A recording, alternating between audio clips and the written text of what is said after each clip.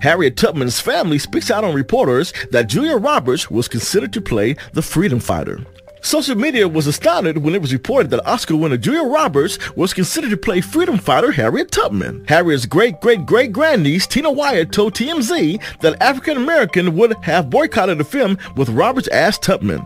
In case you missed it, Gregory Allen Howard, the screenwriter and producer of Harriet, told Entertainment Weekly that when he first pitched the film in 1994, a studio head brought up Julia Roberts to play Tubman. The Hollywood Reporter wrote that African Americans made up 49% of ticket buyers, followed by Caucasians 36%, Hispanics 8%, and Asian and other 7%, according to Post-Track. This despite controversies, like some people outraged that Cynthia Erivo, who plays Harriet in the film, isn't an American descendant of slaves, even though Tubman's material grandmother was from Africa. This is Ed Powell for News One. For more stories like this, go to newsone.com.